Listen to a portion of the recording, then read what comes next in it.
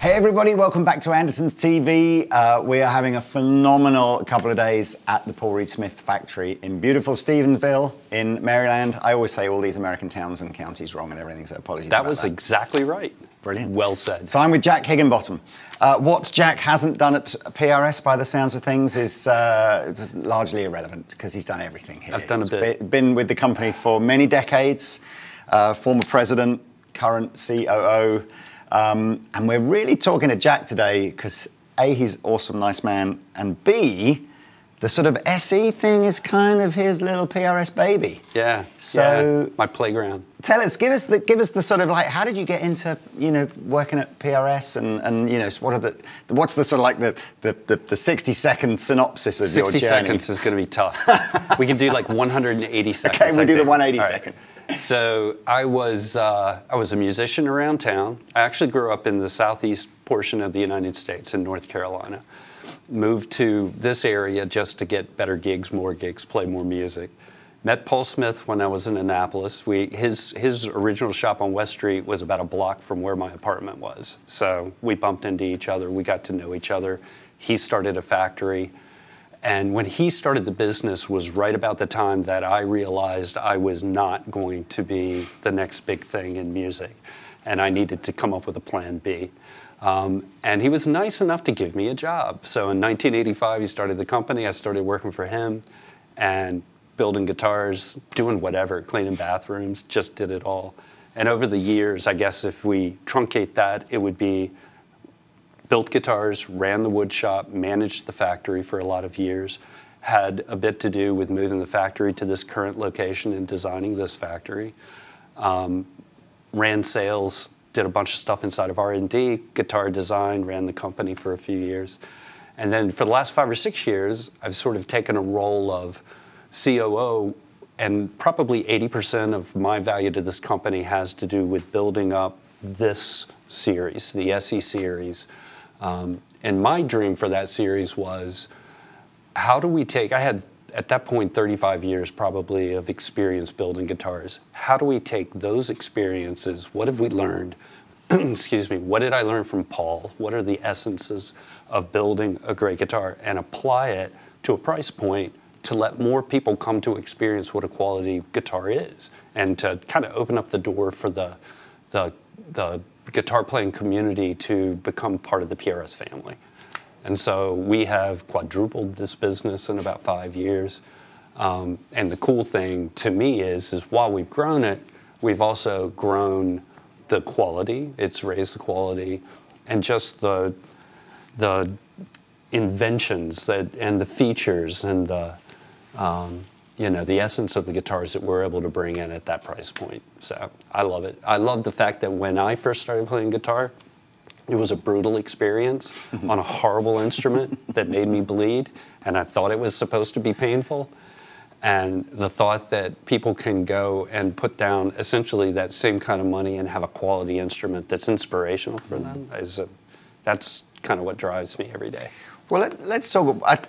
Most guitar players will be familiar with the SE range now. It's pretty established. It sits in that kind of, I don't know if this equates into US price points as well, but in the UK, it's in that sort of 500 to 1,000-ish, maybe a little bit higher on some of the more exotic models. Yeah. So it's very much something that's maybe in reach for a beginner, or perhaps probably more either becomes your first good guitar. Yeah. But what I like about you know, your passion and Paul's passion for this, and I think you see it with some of your artists as well, they're professional instruments. Yeah. So there's no sense that, you know, I think I remember, I'm sure when I met Zach Myers, you know, all of his stage guitars are just his SE series guitars.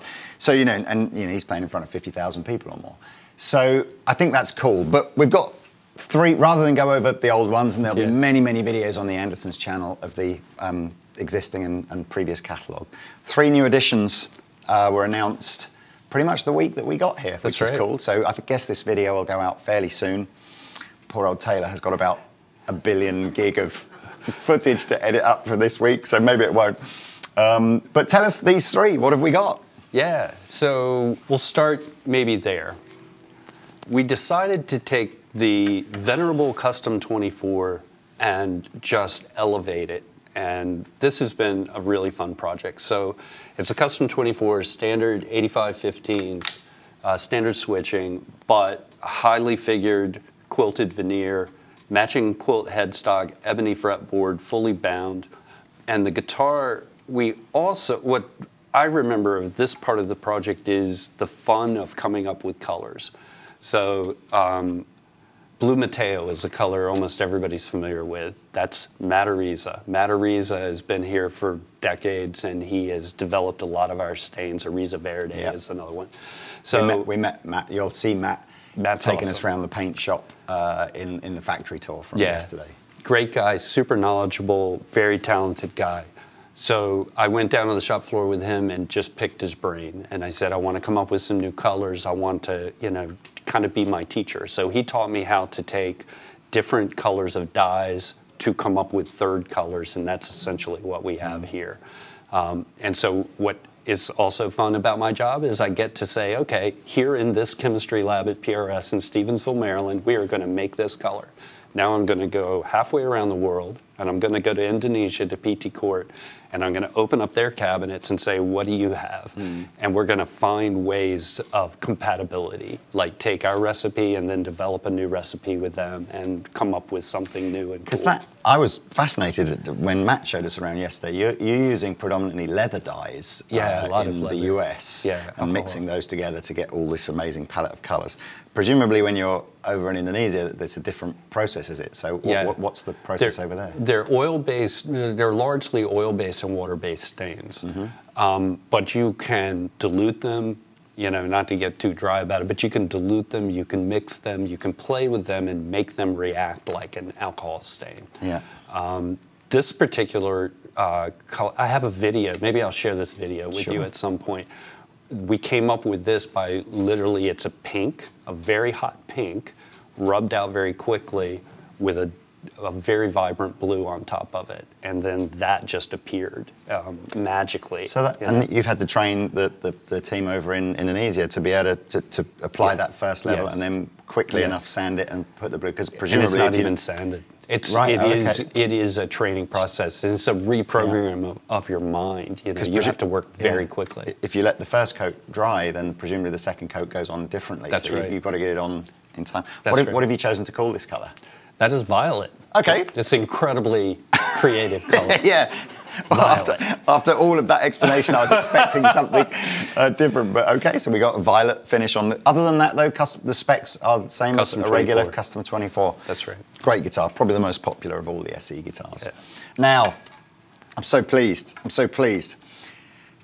The CE, I think for many years, the CE lived in the shadow of the Custom as just like, oh, it's the cheaper version of the Custom. And I think it's such a shame that wasn't better explained earlier, and it's because, the whole tone and feel, particularly the tone of a bolt-on neck guitar, maple neck, is just different, and it's not, yes, it's cheaper because it's quicker to build, but it's not cheaper for the sake of being cheaper, is it? That's right. So tell us a little bit about what SE have done on this guitar. I'll go back in history just a little bit. I think we started our first CE bolt-ons in '88. It was probably maybe 3 or 4 years into the company. And it was an attempt to reach another market, really, is what it was. It wasn't about being a cheaper guitar. It was about talking to another player. The guitar itself, the world said, well, it must be less expensive, so we made it less expensive. It actually took longer to make a CE bolt-on back then than a Custom 24. But we learned a lot from that process, and just how to make a maple neck properly is a whole art form in and of itself. Then that guitar went away. It came back a few years ago inside of the Maryland line, and it's one of my favorites. I love the CE bolt-on. So as we were kind of playing with, and it started in a way, 2 guitars were inspirational to me with this, and they're kind of strange. One is the Silver Sky SE. The other is the 513. So isn't that weird? But the 513, so I took a guitar body home.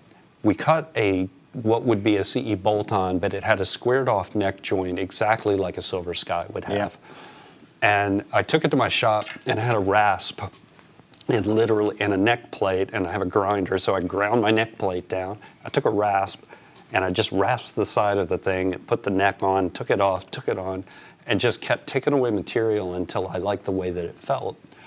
And what it ended up looking like to me was a 513 because of the way that the neck comes up, the island is created. If you put that beside a 513, you'll see what I'm talking about with that return here. Right.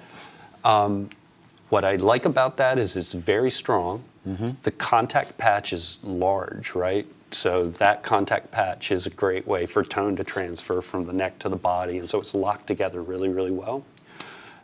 Super stable, super strong, but if you turn it around, and this is a prototype, so it has a weird colored neck plate on it, we've contoured this area, so when you're playing, it's relatively seamless. I don't remember the American CE having this rolled off there. Heel joint. No, it's just a square heel It's not there. It's actually, it's essentially like a custom 24. Right. So that is a big deal with this. What are the pickups going to be on this? 8515. Cool. Coil tap, yep. Volume, tone, yep. three-way, got the trem. White I mean, this actually is, this is one I think that from 20 paces you could be forgiven for going, I'm not sure if this is CE or Core. I'm with you. Sorry, SE or Core. Yeah. That's a great veneer on that one as well. Great color. And this throws back to the original CE bolt-on. Actually, we had a black, we painted the headstocks black on the original guitars. And I always just liked that look. I thought that looked cool, so. No, I think that looks great. Yeah, thanks. Various colors or just the one for now? Various colors. Cool. I'm really bad at reciting colors right now, but we have, we'll put a link below. Go find out all the different colors. We experiment with 20 or 30, and then I can't remember what we choose. Okay, that is pretty, isn't it? Look at the top on that. Yeah. Is that even a top as such? So no, it's just a solid three hunks of swamp ash. So it's a swamp ash special. This guitar. This was one of my favorite guitars in the 90s when we made the original one here. Thought it was they just tonally sounded amazing. I loved the neck shapes.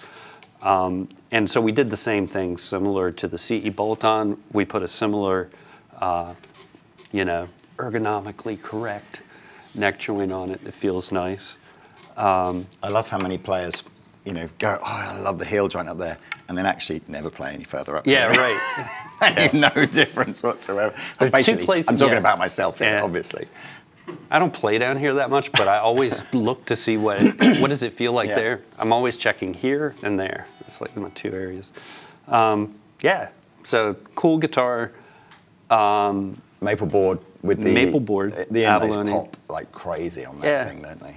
And this is, we're calling it Erie Blue, and the world is going to say Irie probably, but we were actually in Indonesia, and this color was an accident. It was one of those things where you've got a bunch of jars open, and it's like, well, that's kind of bizarre. That's not what I was trying to do, and you set it aside. And the next day I was like, let's look at that again. That was kind of a cool color. And I was at that point, it looked very iridescent, and I was trying to say iridescent to my Indonesian counterparts, and they were just like, what is he talking about? I was like, IRI, Erie, and they started labeling it that way, and it kind of stuck. So, and so it's just a happy accident that the color almost matches the inlays, because it's a beautiful kind of contrast, I think, there. So the thing is we decided to go with abalone because of the color, really. It was like, man, that would look killer. It does look great. And what have you got, 8515s on there with a single coil in the middle? Yeah, and that is a unique voiced single coil. It has, and again, man, names are tough with me. I think it is an SA01 or something is what we're calling this. But it was, so when we do pickups, it's kind of a fun process. We take materials that they have in Indonesia and we have them here, and we'll hand wind pickups. And Paul Smith is our ears, and he'll come in and he'll listen to it and say a little less of this, a little more of that, and let's dial it in. And we'll literally make the pickups here at this shop, write it all down, send the prototypes to Asia, and then they are going to go into mass production. Yeah. I mean, I think that's fab. And my first good guitar was an HSH Strat Oh yeah. And so I've always had this, like, I just think this pickup combination is just a fantastic combination. So many good tones out of this. So yeah, coil taps as well. Crikey, you can have a ton of sounds out of this, aren't you? That is beautiful. Pete and I are going to play some guitars. We're also, I think we're going to take 1 or 2 guitars out of the cabinet. We're in this kind of like PRS showroom thing here with some historic, really important guitars. We're going to have a little play with those. Jack. Thank you. Honestly, this is an incredible factory, incredible team of people in the most beautiful part of America as well. So your hospitality has been really appreciated. So on thank you so much. All We've of us, enjoyed me, it. Taylor and Pete, you know, we've had an amazing time. Thank you so much. Thank you to everyone else. So, right, thank you for watching. Enjoy the playing. Links below where you can purchase one of these or any other fine PRS guitar from Andertons Music Company would be good. Yes, thanks a lot. We'll see you in another video soon.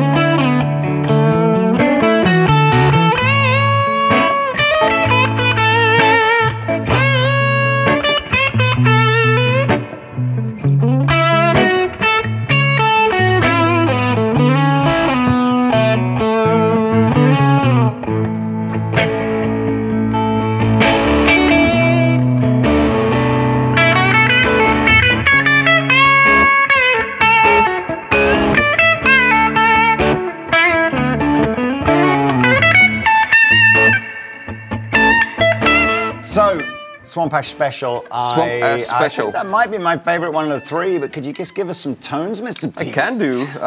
So you got a 3-way selector switch and then the split, right? So we can go on the neck pickup here, everything on full, you got volume and tone. I'm guessing, you know, it's a good shout, because with 3-way, is this middle position just split. the single, or is it all 3? Well, I don't know. You know, this is the first time I play these guitars, so, but let's go on the...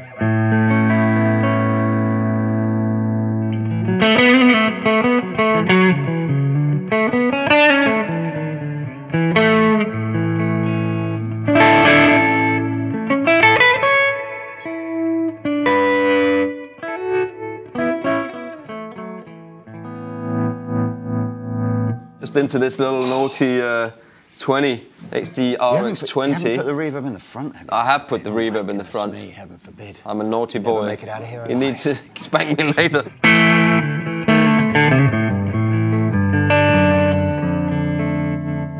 So if I'm on the neck and I hit that, I'll get these two together. Correct. I don't know if that splits though. That's another one we'll have to see in the diagram. Sounds a bit like it also splits that pickup here, doesn't it? If only we'd asked Jack before he left. Only had asked.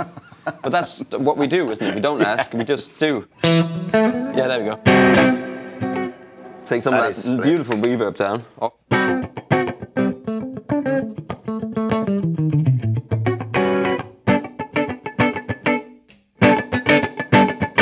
Definitely. That's cool. Yeah, it's very cool.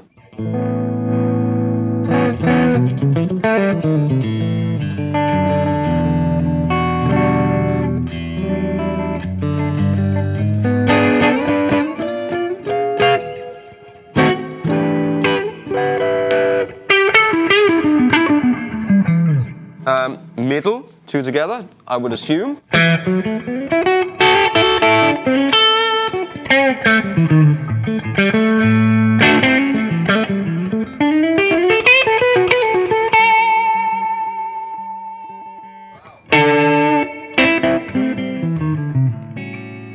And then the bridge.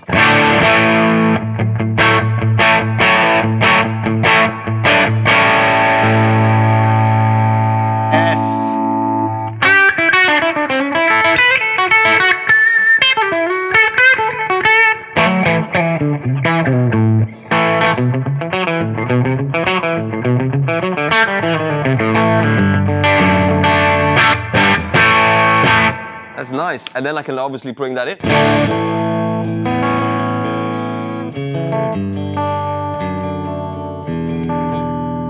It's kind of basic, like having a 5-way blade, isn't it? But by using a 3-way with the split. sort of, well, with the yeah, what would you prefer?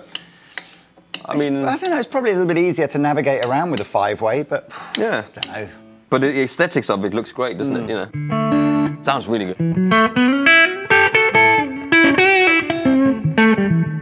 And it's really nice to play. I'm not gonna lie. This satin finish neck feels great. Yeah. I haven't been up here yet, so I can't tell you about this bit, and I probably never will go up here. But it's a cool little idea to have that sort of nice rounded feeling on it. Should we have a little... Yeah, you can play that now. Well, I mean, this is obviously, we're not terribly new territory here, unless, of course, the violet colour makes an enormous tonal difference. Tonal difference. But this is obviously just a ye old-fashioned custom 24.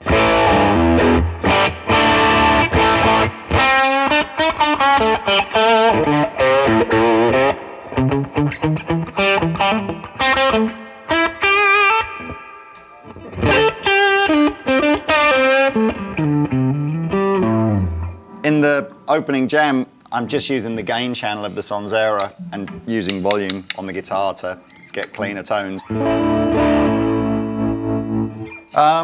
So yeah, I mean, obviously you've got 6 different sounds here. You've got your coil split sounds or your full humbucker sounds.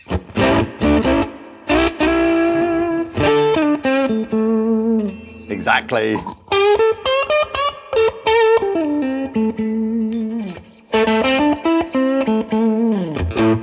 So that's a 3-way blade as well. It's 3-way with coil tap. The coil tap. Absolutely, okay. Yes.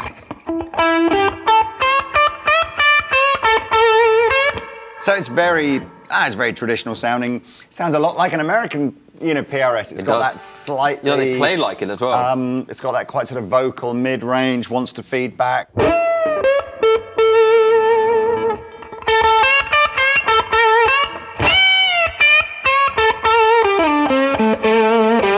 And we're not playing loud in here, are we?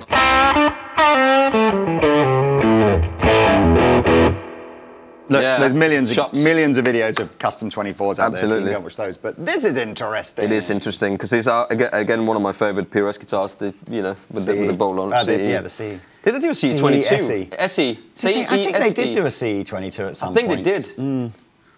And I seem to think that was a really, because 24 frets. That's the 24. Who needs 24 frets, Lee? Well, apart from everybody. When we get onto this blue one here in a minute, who needs 27 frets? Holy shit! There's 27 frets on that. Yeah.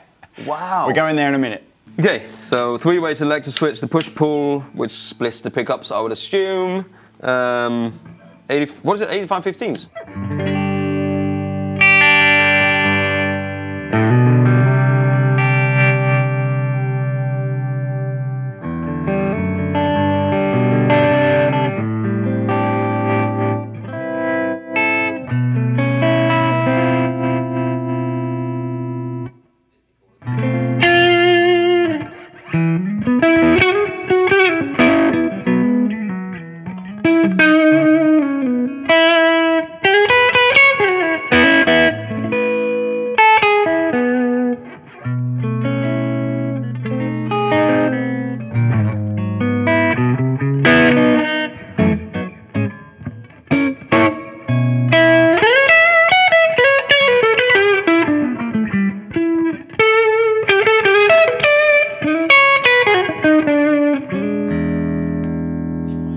My brain would react as fast as yours. I saw the bit there where they're going, what chord's next? I know.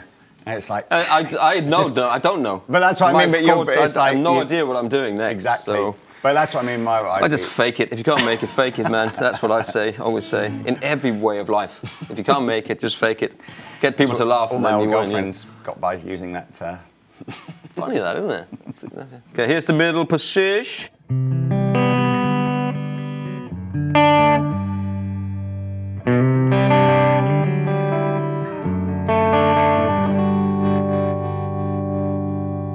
Also using the volume and just the gain of the amp.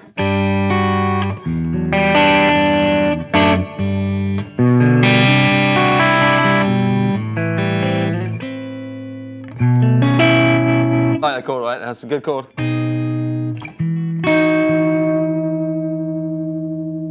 the same thing, isn't it?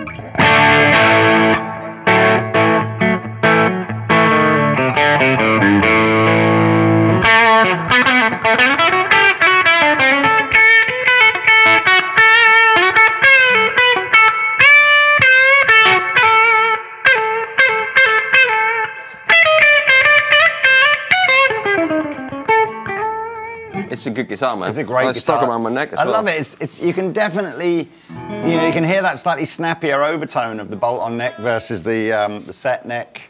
Or Are you going there? Are you going there? Are you of course going you can. there? You can definitely hear that. Can you? Can you? Yeah. I mean, I just like it. I mean, the only thing about these guitars is 24 frets. I don't think I'll ever go up here and tickle the owl, as This it was is true. called.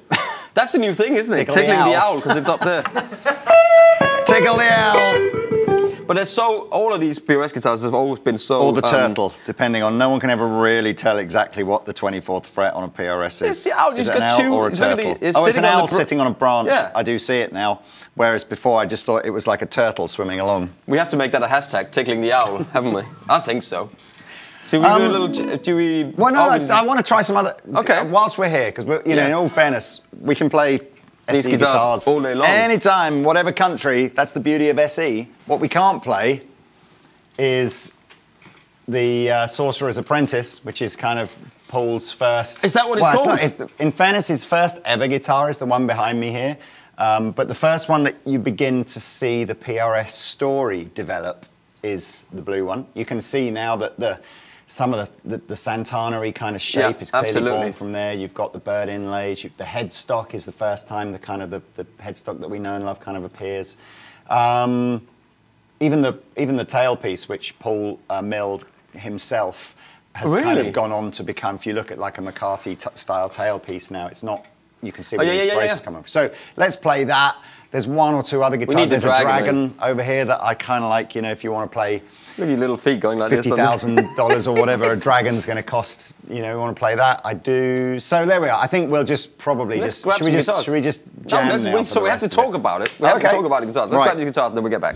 I don't know how we're going to knit all these videos together that we've done whilst we've been at PRS, but either you've already seen me talking to Paul about this guitar, and you can find that link below, or you're going to have to subscribe to Andertons TV and then watch that video when it does come out. But if I remember rightly, this was what Paul considers to be like his first sort of proper build. He actually sold this and then bought it back from the original. Really?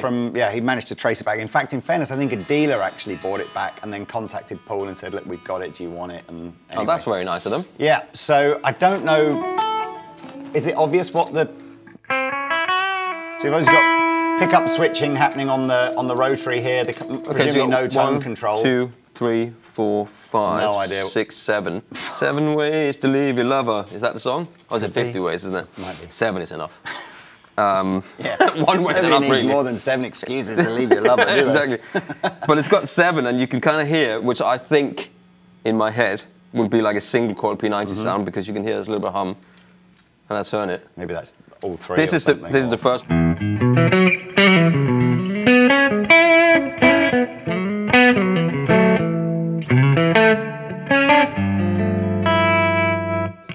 Definitely that. I remember Paul said he hand carved each inlay with a little saw. It's Wow. insane. Obviously, It is we insane. saw it in the factory now, all being laser cut, aren't they? But imagine doing those by hand. And then obviously, you know, carving out the fretboard so that the inlays would go into the right spot. That hummingbird with a little. Hours. Take owls and owls. Owls and owls. Okay, so that's the first. And that's the second.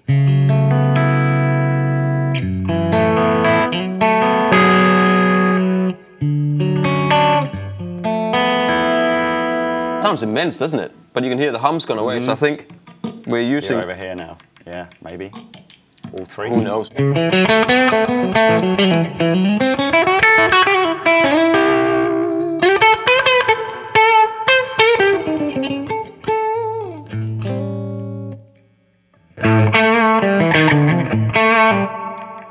Wow, I don't know, that's just growly.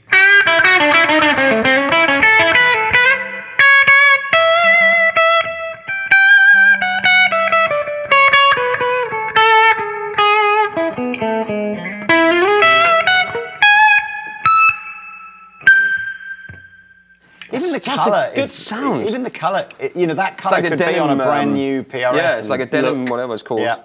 Well, whale blue. Hang on, and then we got that one here. Is that like, that's almost like some, yeah. thing, isn't it?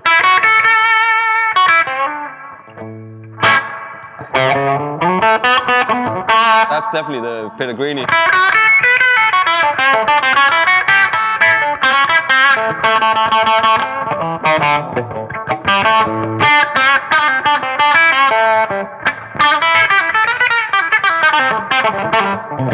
Plays really nicely as well, actually. And there we go. So that's the 6th.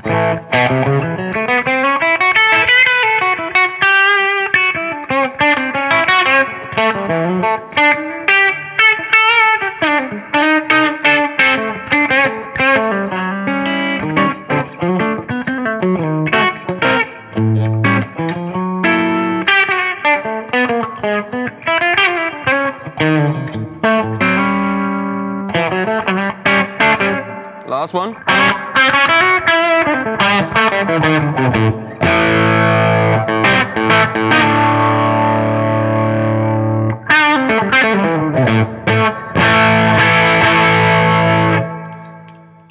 That's great. Great. I mean, I'm slightly staggered that there hasn't been some sort of private stock reissue of that as a just. Can you imagine? Maybe there will be now. The PRS There fans should would go be. mad for that. That's incredible. It plays amazing as well. This Love the neck.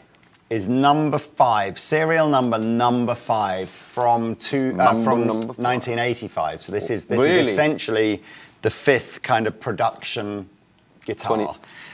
It's custom 24. I can see it. Obviously, in the olden days, Paul didn't believe in tone controls because we've got volume, the rotary switch, which does the pickup section. And I vaguely remember this toggle switch was some sort, not like a mid boost, but some sort of change to the mid-range character of the guitar. I might be wrong. I think it's that. Sweet switch. Sweet That's switch. right. Thank you, Hunter. It's got the original sort of pattern carve here, so it's got a slightly sort of narrower feel to it with a little bit more of a, not quite a V, but that sort of slightly... This one is more of like a Paul's guitar, I think. Right. So is that on or off?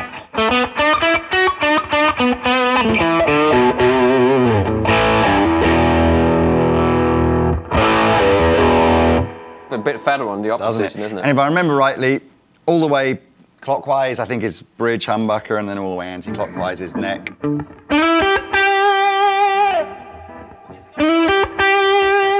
Got that bell thing going on.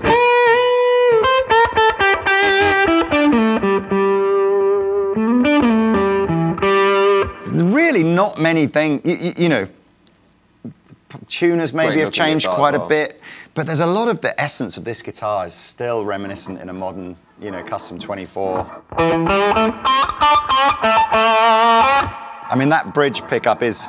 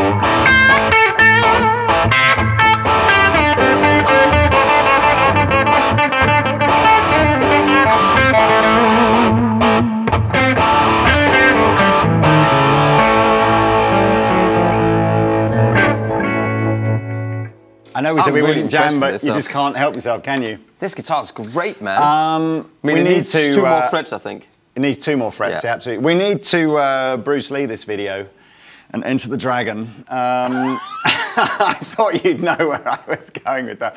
And then I think that's, I mean, we could spend another week here if we wanted to. It'd be Absolutely. cool, but I sort of feel like we got to hit the road. We got to be in Martin by in about 4 hours' time. Yeah. But what a crazy road trip. So anyway, let's just get this crazy. Let's get the Dragon out.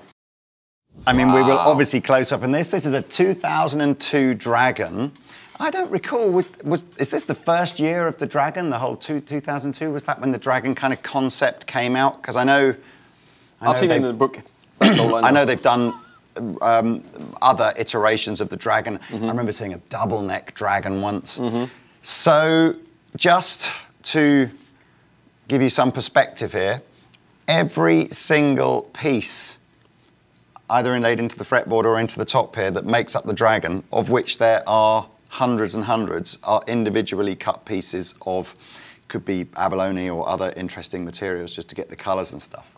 So these guitars used to have a retail price of, oh crazy, I mean upwards of $25,000, $30,000 a go, and I think now they'll fetch crazy numbers when they come up secondhand. Actually, I've just read the back, this was a prototype for the Dragon, so this was never even for sale, this one. Rosewood neck, obviously a single cut design. Oh my God, you want me to? I think you should do the honours, man. Just give it a bit of a play. So the lovely Hunter here at PRS Guitars has just shown me there's a, if you want to dive on over to the PRS website, there's the story of the Dragon, and it all started, the first Dragon was actually 10 years prior to this in 1992, after a dream that Paul had had of playing guitar with a Dragon on it. But yes, I mean, these are insanely collectible now, very rare. Let's have a, go on, give us a quick play, I don't even know what to play on this, but...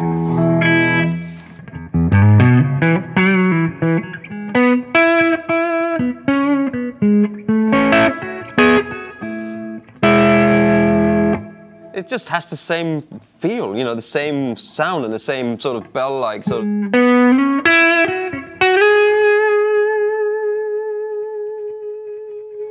Wow, Rosewood next, man.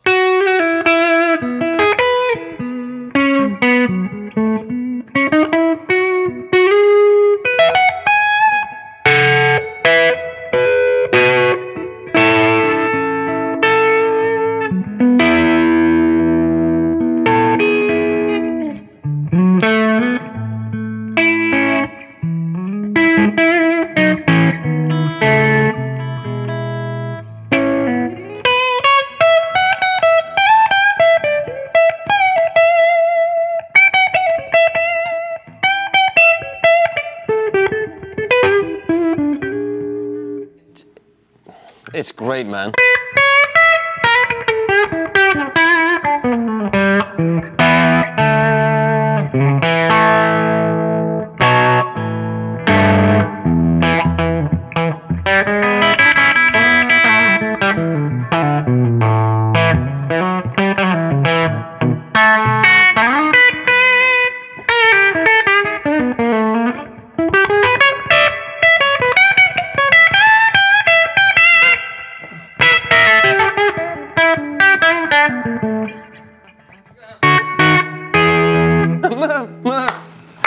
It's just so great, man. It's just... I think, what a great way to wrap up our PRS adventure.